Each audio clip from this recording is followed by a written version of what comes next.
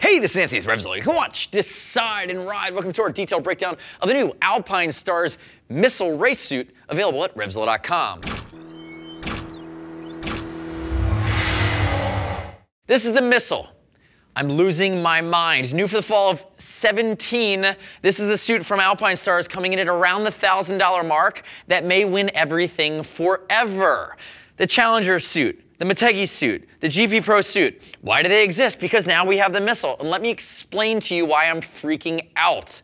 The Missile is Tech Air Race Vest compatible, so you can use the Tech Airbag system in it. It has DFSs at the shoulder, at the elbow, that is replaceable, as well as at the knee. Full BTAC armor complement. This is a CE rated suit through and through with straps at the wrist and straps at the ankle. Fully removable internal liner, great big perforation scheme, and it comes in 4 colors. But I'm going to remind you, the Challenger is $100 less. It has dramatically less features. The Motegi is the same price. It does not take the Tech Air race system or have the updated sliders. The GP Pro is in the $1,300+ mark and is kind of similar. This has a tremendous accordion stretch scheme. It is using the new Nucleon KRHR hip armor, which is molecular.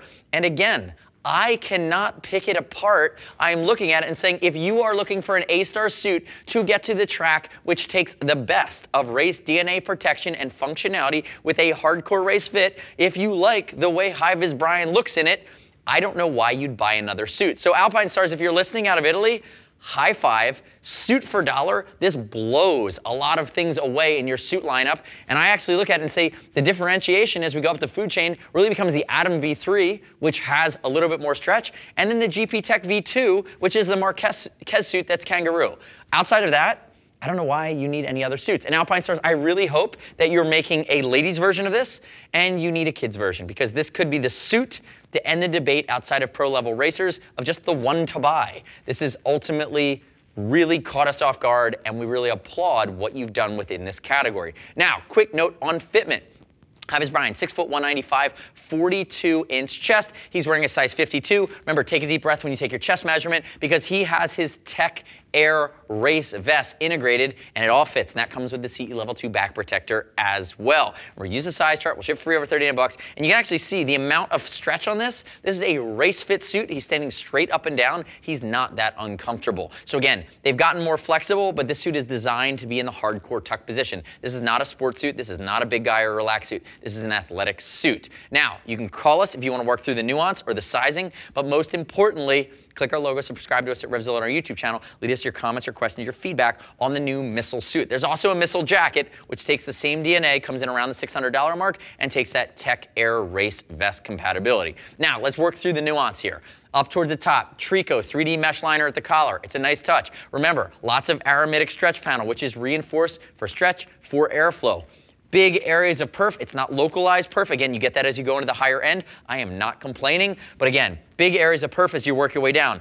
All of this stretch will flow air. All of this stretch down around the yoke of the crotch and into the legs will flow air. It also allows for range of motion.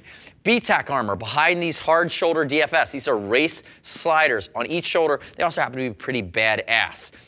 If we look at it, light areas of stretch, moving down into the forearms and ultimately into the wrist. These are quite simplified. This is an auto-locking zipper. Open it up. There's our CE-rated strap, and this is a full removable sanitized liner. So you want to be able to pull that liner out and wash it when it gets gunkified and sweatified for a day of 120 or 130 degrees on the tarmac. Now, if we look at it, very basic. I like that they went subdued with some of the Temperfold. Sometimes it gets a little Ninja Turtle-y. If we move our way down, accordion stretch across the top of the knee, DFS slider at the knee. You'll notice it doesn't have the dual durometer insert on the front. That would be a grip panel. Again, things you get when you go up the food chain, but in my opinion, not deal breakers. BTAC armor at the knee all the way down the shin, and you do have a replaceable race puck on these guys as well. And remember, we talked about the KRHR Nucleon molecular armor in the hips. High-Vis Brian, turn face away from me.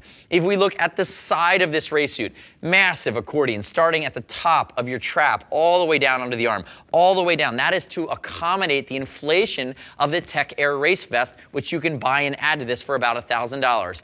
It is rechargeable with its air canisters. The Tech Air Race Vest has 2 settings, street mode. It also has race mode. It deploys collarbone, back, shoulder, kidney, and rib protection in 45 milliseconds, and it has 3 accelerometers and a gyro that understand when a crash is happening, high side or low side, and allow you to be protected when you hit the tarmac. Again, that is a big step forward from Alpinestars. For 2017-18, we're seeing Tech Air Race and Tech Air Street vests come to the US market for the first time. They've been in Europe since 2014. Now, if we move our way down, remember, accordion, areas of temper foam, accordion on the back of the elbow, replaceable DFS. This is not replaceable, it's a hard part. This is a different durometer hard part slider that ultimately you will wear down over time. You can replace it, and you do have that B-Tech elbow all the way down to forearm armor, down in towards the wrist. If he lifts his arm up, you're gonna see that accordion stretch, see where it integrates with the back, big yoke across the back, and moving down to the side of the knee, you can see where the accordion starts and stops on the lateral side of the knee, and on the back side of the calf,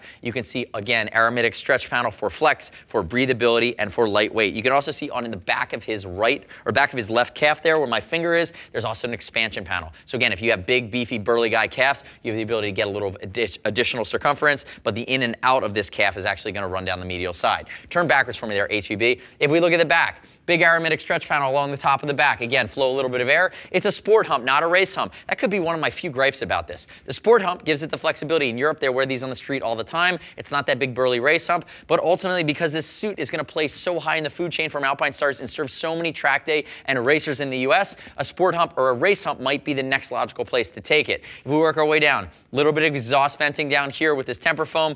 You're going to see that yoke stretch at the top. Notice our CE tag. It's a full CE rated suit. Dual reinforced leather at the seat. You have temper foam around the collar or around the tailbone rather, and as you work your way down towards the boots, again, you see how everything integrates. It is low profile. Come back around to the front for me there, Briz. Let's open it up. If we open this guy up, you're gonna see the collar. There's that Trico 3D mesh collar, which I like, which is an iteration off of previous versions. And you also see a few things going on here. This is our Tech Air Street vest. It's integrated. It does not come with this suit. I'm gonna unzip one side and show you.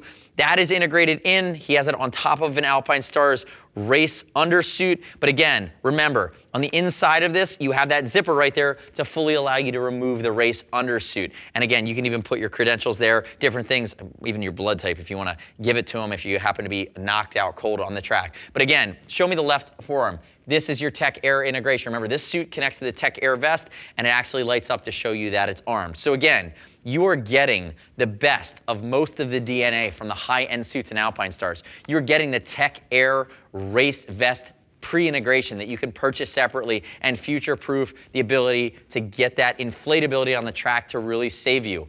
I'm ranting, I'm raving, I'm moving fast. I have very few gripes. Alpinestars, the boys in Italy and Oslo, one of my favorite places on the planet to visit. It's beautiful there, and hot damn, they make great suits. And from a protection, value, style, and technology for dollars standpoint, all right, Dainese, let's see what you come up with because they've kind of set a pretty high watermark bar with this. The next step in your journey is to click the info button, desktop, mobile device, visit the product detail page at RevZilla.com, read other rider reviews. You should not just take my rant at face value. Go do the research, see what other folks are saying about the new Missile Race Suit. Remember, there's a Missile leather jacket. As always, we'll ship free over 39 bucks. If you want to talk to a Gear Geek, see us at RevZilla.com or 877-792-9455. Thanks for watching our detailed breakdown. Remember, subscribe to us at RevZilla, at our YouTube channel. Stay with our opinion of the latest and greatest in the moto universe. I'm Anthony. We'll see you next time.